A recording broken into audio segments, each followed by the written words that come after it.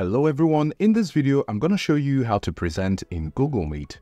So say we're in a meeting, all we need to do is to go down to the bottom here where we have some options here, and we're going to see an arrow in a box. That is the Present Now button. So when we click on it, we have the option to present any of the pages that we have in our Microsoft Edge tab, in our window, or our entire screen. But if you want to share your screen and see others, such as participants or while they're raising their hands to maximize interactivity, what you need to do is to cancel this, and then at the bottom here you have the three dots. We're going to tap on it. We're going to select Picture in Picture. Now when you have Picture in Picture, this means that you can see some information here still on the meeting, and then we're going to go back to present, click on it, and select what we want to present. So for example, we pick any of these tabs here, and we click on share. We can see the blue outline showing that this is indeed what we're sharing. But also you get to see in the picture in picture if there is any activity from others in the meeting. So if a hand is raised or you'd like to see some in-call messages, you can click on it and it's going to show you the messages here.